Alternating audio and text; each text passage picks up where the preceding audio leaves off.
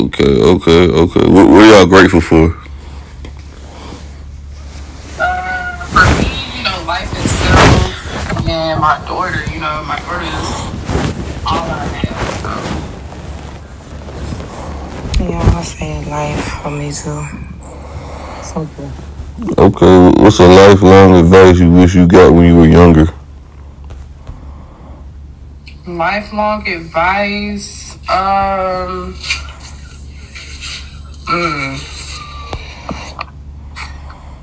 it's a good bit of advice that I've gotten when I was younger that definitely applied to my adult life. But if I had to say, He said, "Wish you had got or that you had got." huh? No, it's a lot of advice that I did get when I was coming up that applies to me in real life now. Because when we're young and these older folks, these old school folks are trying to drop these gems on you and give you advice at a young age, you kind of don't understand that shit. At my young age, I kind of did, but not all the way, because I was always kind of advanced anyway.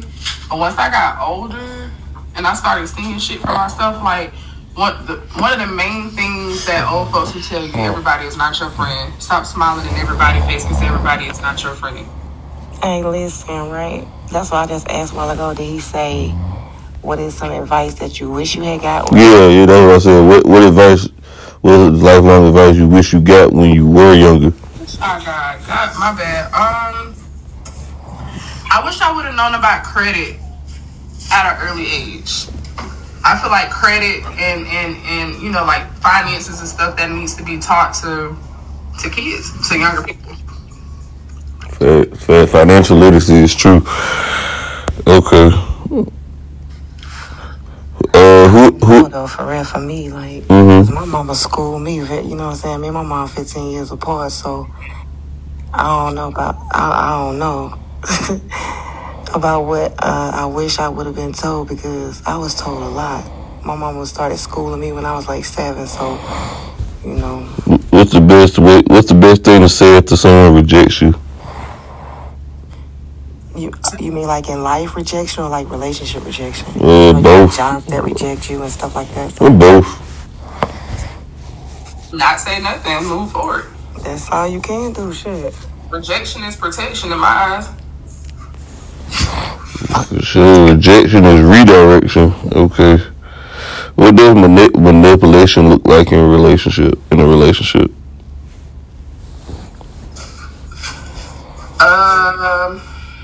A lot of playing victim. Yeah. A lot of revised psychology and shit. You know what I'm saying? Reverse psychology for facts. Or they claim they love you, and they're like, oh, well, I love you. This is, why I do this, and I don't know why I do this, but I love you type shit. Like, nah, that's just pure manipulation. That's a whole lot of ways to be manipulated. Because at the end of the day, if that motherfucker got your head gone, it's over for your ass anyway. What can a man do to truly make you happy? Stand on business. Say what you mean what you say. See, my answers are short and sweet, baby. That's all. Say what you mean and mean what you say. Okay. To be happy, I don't think my answers can ever be really that short and simple, because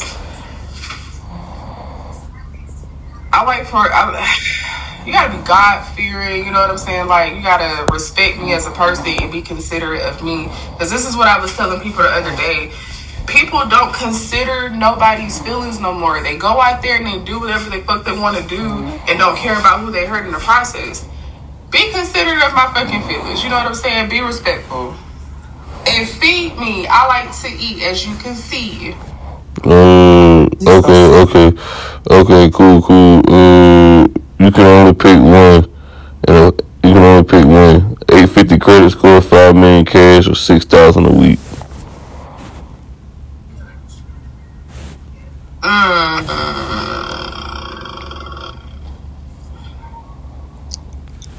I would do 6K a week, because what was the other option? You said 250K like at once? 6K a week, 5 million cash, or 850 credit score.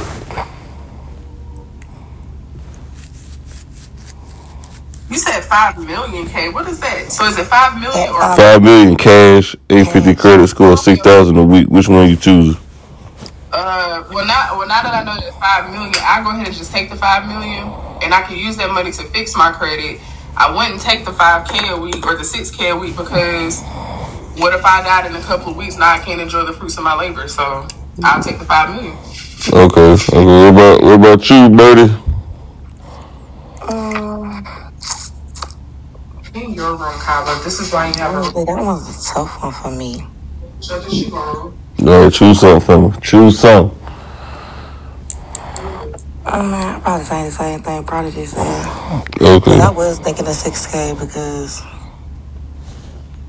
yeah, I would do what she did too. Okay. What is something everyone needs to hear? I love you. That or you matter or you're important. Yeah. Okay. Because there's a lot of broken people in this world. And it mainly be like the strong people that go through the most shit. And people don't be knowing we be going through the most shit because nobody really calls and checks on us. Hey, how's your mental health today? You know what I'm saying? Like, nobody really knows. Like, of course my best friend, you know what I'm saying? But, like, people real deal do not check on their strong friends. And it's facts. We check out to the people that we think is not as strong as us because we know they need it, but shit, we need it too. Would you rather have $1 million or 1 million good friends? $1 million, because ain't that many real motherfuckers in the world. Okay. What about you, Birdie? If we speaking, hypothetically, I would say the friends. Would you rather a child to be a drug dealer or have an OnlyFans?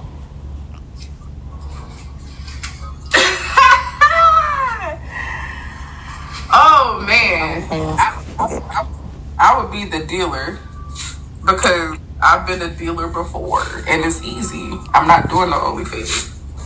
No, not you. He said your kid. Yeah, your kid, yeah. Oh, my kid? Yeah. I'll show how to bag up a 3.5. Yeah, I'm gonna say OnlyFans because, you know, half of the time I seen bitches out there just selling feet pictures. But that drug stuff, you gotta be looking over your shoulder, worry about the police. Yeah, man, nah. The feet stuff is different, you know what I'm saying? Like, they do have a website where you specifically can go on there and sell feet pictures. Like, literally, I would do something like, that would be different. Interesting, okay. I really don't know which one to choose for real, because I don't even know how to feel about that, because I ain't got no damn kids. Okay, cool. If your significant other needed to borrow $20,000, but they couldn't tell you what it's for, would you loan it to them? No. Nope. Okay. Because what's other, like, are we just dating or are we married? And then if we are married, I still need a reason why you need 20 fucking grand. Damn, okay. Could you forgive your best friend for breaking your trust? I feel like forgiveness is imperative for everybody, and you're not just really forgiving the other person for them, you're forgiving them for you. Like, yeah, I forgive you, but I can't fuck with you the same. What about you, Birdie? Depends on the situation, what they did. Right. They were honest about. How long should you date someone before introducing them to your family?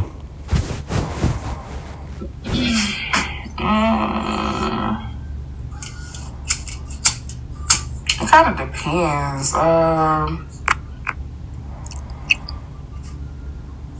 That's kind of hard because my parents, like my mama, she always know, like, if I'm dealing with somebody or whatever, they be like, you need to bring them, because my mama, she be like, bring them to the house.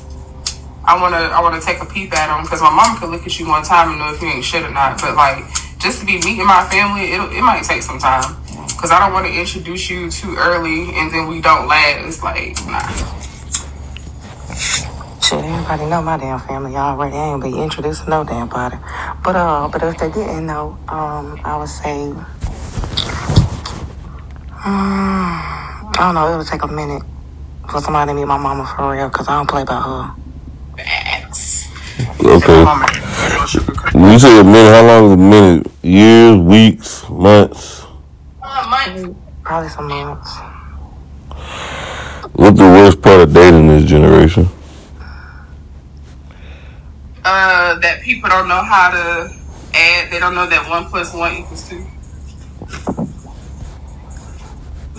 They think 1 + 1 = 3 and shit like that. Nah, you're not finna be, with me and then with the next person. And then if you gotta choose between me and the next person, just go with the next person. So. Just say the question again. Why is the worst part of dating? What is the worst part of dating this generation? I think the worst part of dating in this generation, like I said previously, don't nobody stand on business. Nobody means what they say and say what they mean. Like, shit just full of lies. You never know who nobody really is. You know what I'm saying? Right. What's a valid reason for ghosting someone after 6 months or more of dating? I'm in here having adult time. This is my 3rd time telling you this.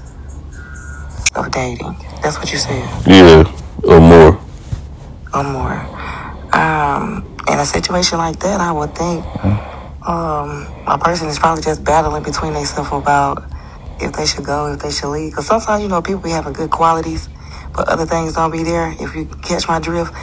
So, you know what I'm saying? Or sometimes people just feel like they probably won't meet nobody else, so they just stay there. It's a lot of different reasons. If I had to go somebody after 6 months, it's just because, I don't know, because I wouldn't even wait that damn long to ghost nobody. Because if I don't want you, I don't want you. I ain't gonna wait no 6 months. Trying to tell you.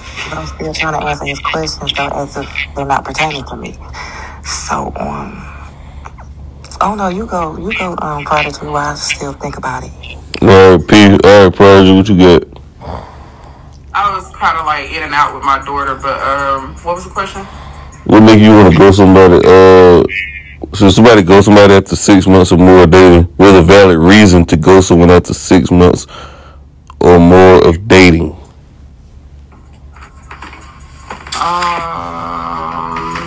For me, it just probably just wasn't the right person. Yeah, if we're not like really aligning, you know what I'm saying? We want different things, or it's just like really not working, and I don't see a future with you. I think the deal breaker would be like alignment. Like, we want different things. This is not going to work. And I think also another valid reason is that your opinion is trash. Like, and I'm not even waiting 6 months to tell you. Yeah, you feel me? That's why I say you might got good qualities, but you lacking in other areas. Okay. But a lot of times females will still hold on to a nigga because they good. You know what I'm saying? But it ain't gonna never work. It ain't gonna never work if that ain't no good. Hold on, one at a time. What you were saying? Who, me? Yeah, Pete, what you were saying? No, I was saying like, because I've been in a situation where I really liked this guy, you know what I'm saying? He had all of the good qualities. He was a gentleman, you know what I'm saying? But the physical part of it was trash. Like, I was so sexually miserable. But I was being treated well in all other areas. I mean, don't you think you should have stayed there? Ain't nothing perfect. I mean, God damn. Ain't no dude gonna stay with no woman with no trash ass pussy, though. Exactly. My thing is, let's be real about the situation. We grown. Ain't nobody gonna be with nobody and they sex trash. And even if it's trash, at least have some good mouth. Oh, good. That's too superficial. So superficial. How's that superficial? Because at the end of the day, guess what? In general, hypothetically speaking, when it comes to y'all men not gonna be with no bitch whose coochie is bad. But truth be told, we get wet off of how turned on we are with you. Y'all just be thinking people got bad poonanny, and it's not even the case. But if a bitch don't give head, if she don't cook, guess what? You go disqualify her and go find the next bitch to do it. So fish on my ass, that's a double standard. If you say so yourself, do y'all secretly judge people that call everybody their friend? How many best friends is too many? I have 2 best friends. Shit, I had 3. I got 2 now, but I had 3. So I don't know how many best friends is too many.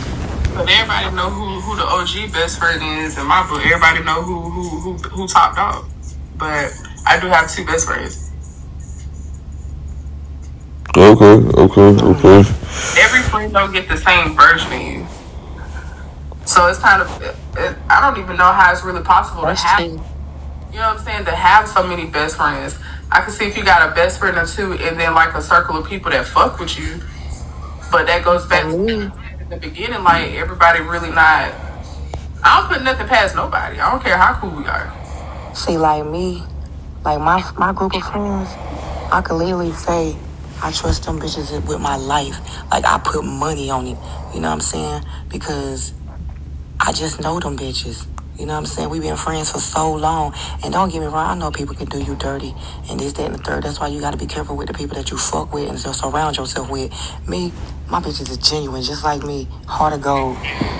You know what I'm saying? That's probably why at every stage of the point of my life, like when I was working in certain places, I met this one girl. We stayed friends for like 7 years. That's still my bitch to this day.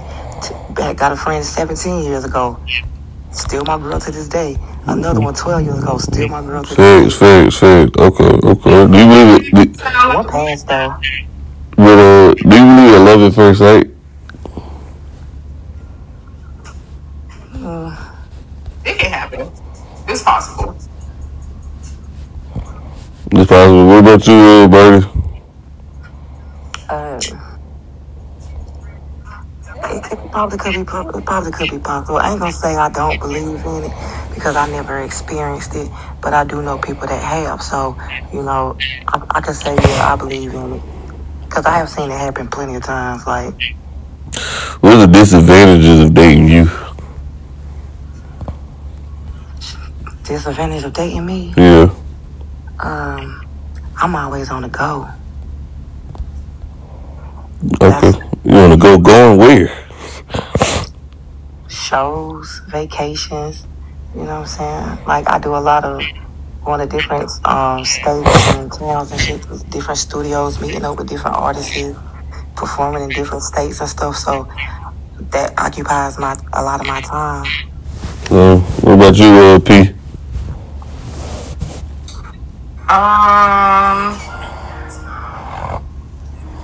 I think I would say like I'll say 2 disadvantages. One, you can't lie to me because I'm gonna find out. I dream about shit. I'm too like don't think you're just gonna be able to lie to me because I'm gonna call you out of your face. I'm really gonna call you out of your face. But another disadvantage to me, like I'm blunt. I don't think a lot of people can take what I say and not get offended or get upset, but my mouth can be a disadvantage. And I'm not even disrespectful, I'm just blunt. I know how to be blunt with you and not hit below the belt, and people don't like me for that, and I don't care. So do you believe jealousy come in jokes? Definitely. Yeah, the shade always be in the joke. Sometimes you just gotta pay attention. You can tell when somebody is genuinely joking with you, but then you can tell when somebody is like low key throwing shade. And the ones that be low key throwing shade, I don't fuck with them no more. You got one time to show me you acting funny, and I will cut you off without even telling you that I'm cutting you off. You'll figure it out. You grown enough to figure it out, because I shouldn't have to tell the next grown motherfucker what they did. I tell you, everybody cut off game strong this year. My cut, it ain't just got strong. It been strong. It been strong like this for a couple of years, because when you get older, you get more mature, you're wiser, and you know right from wrong. You're not going to keep putting up with the same shit over and over, so guess what? What about you, Birdie? What? I can't hear what you said. What you say? Oh man, I forgot to go. Do jealousy come in jokes? I don't know. Yeah, I answered as soon as you said. I just said simply yes. Oh, okay. Yes, throwing shade, throwing shade. Okay. What advice would you give someone looking for love?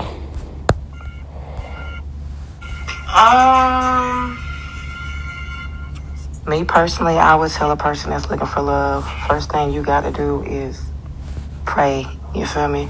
You have to completely pray to God, tell God exactly what you are looking for. And when I say tell him exactly what you're looking for, tell him exactly what you're looking for, it starts right there. And let the rest just follow, you know what I'm saying? You don't go looking for nothing.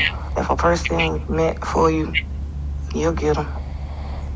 That's just my opinion, though, you know.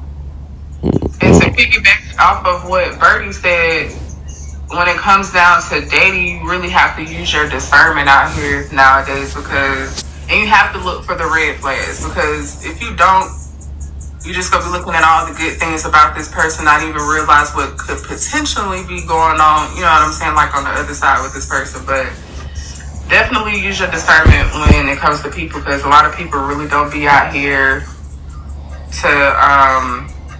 to really date for love. People be looking for stability. Right. Okay, what's the easiest way to catch a liar? I'm gonna let you take that one, Prodigy, because you were just talking about that. Prodigy and Havoc.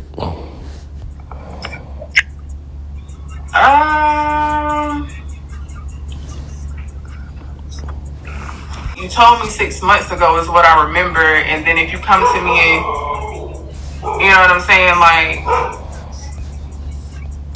I'm gonna tell you that you're a fucking liar in your face. Calling a person a liar in their face, you don't know if a person is lying. If they react a certain way and they get defensive, they lying. But you got some people that be like, but no, I'm like real deal telling you the truth. This is what happened. Even though they still could be lying, but you call a motherfucker a liar to their face and watch them get mad. Okay.